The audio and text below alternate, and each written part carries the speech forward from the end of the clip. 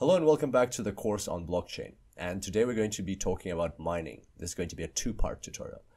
Alright, so let's have a look where we are on our map. We've talked about hash cryptography, the immutable ledger. We've now also checked off distributed peer-to-peer networks. And finally, we're moving on to the mining. In these two tutorials, we're going to find out exactly what the whole system is about. Why is there mining? What's the competition that everybody's participating in? Why are so many resources allocated or dedicated to mining blockchain and bitcoins and things like that? So let's have a look.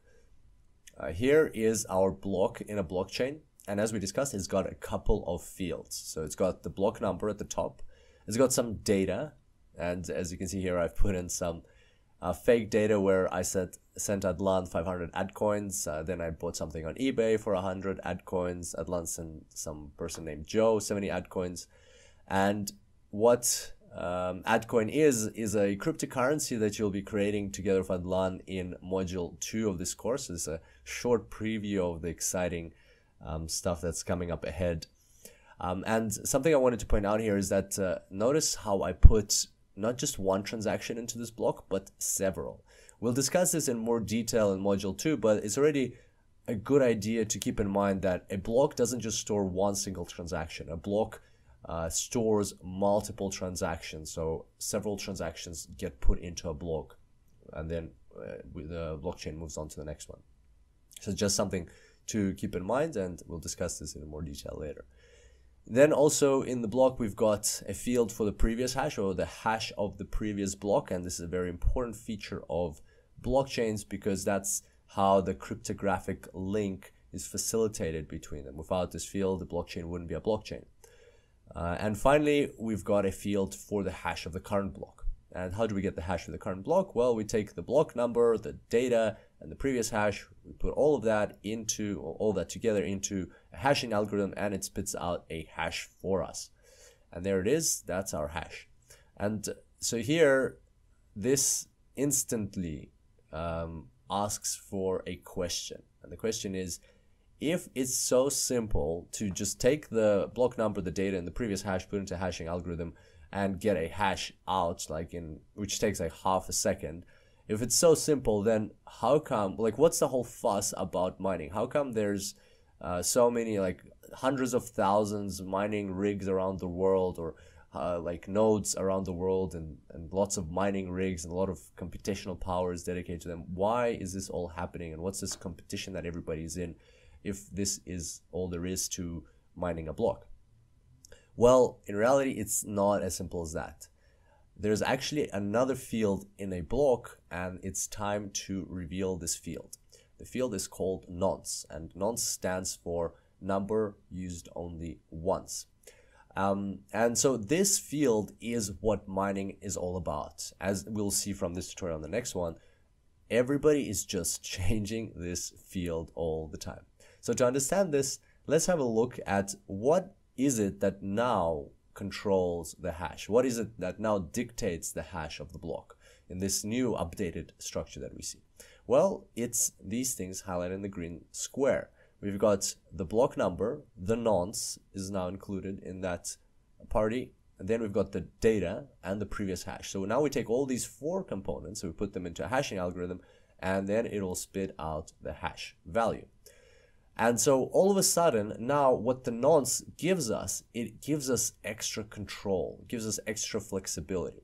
Now we can manipulate the hash value by changing the nonce.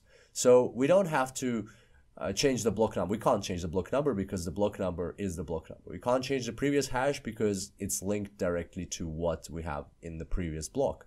And we can't change the data because that would mean we're tampering with the data, and that would defeat the purpose of a blockchain. It has to be an immutable ledger. We want to prevent tampering. So now, because we have the nonce, we are free to change the value of the nonce, and the nonce is just basically a number. We're free to change the value of the nonce, and that will allow us to change or to manipulate the hash, to vary the hash. The proper word is vary because, as we know, the hashing algorithm, we cannot predict in advance what it will spit out. We put in a nonce, and it will spit out something. So we cannot control the hash, but at least we can vary the hash by varying the nonce. So let's have a look at how that works. So let's put in 19. So here, let's go back for a second. So nonce is like 0 right now. It's empty, and that's why we have a certain hash. Then we put in like a random number, 19. We get a hash, a different hash. 20, different hash. 21, again, different hash. 22, 23. Then we can do like, oh, something I wanted to point out here. So you can see that the hash is changing.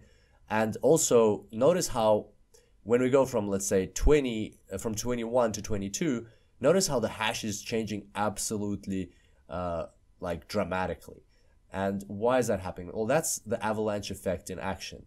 What's happening is in the block itself, essentially we're just changing one bit of information. So if you write it out in binary code, you'll see that this block has like some combination of ones and zeros, and to go from this to this, we're just changing literally one bit somewhere from a 0 to a 1.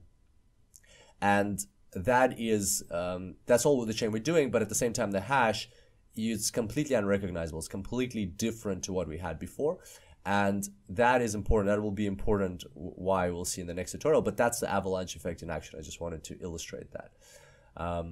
Okay, so that's how we change the nonce. So let's take a random number. There's 243, like there's 10,955. So nonce is a number that can go up to like 4 billion something. So it's quite a large number. There's a lot of variety that you can play around with the nonce, and that gives you variability in the hash. So there we go. That's a start to mining. We'll end the first tutorial of this two-part series here, because that was like an important concept, that the blocks have nonce, which we can control, we can change to vary the hash. And in the next tutorial, we'll put it all together and you'll see why exactly that's important and what the miners are actually doing with their electricity and with all their hashing power. All right, so I hope you enjoyed today's tutorial, and I look forward to seeing you next time. Until then, enjoy blockchains.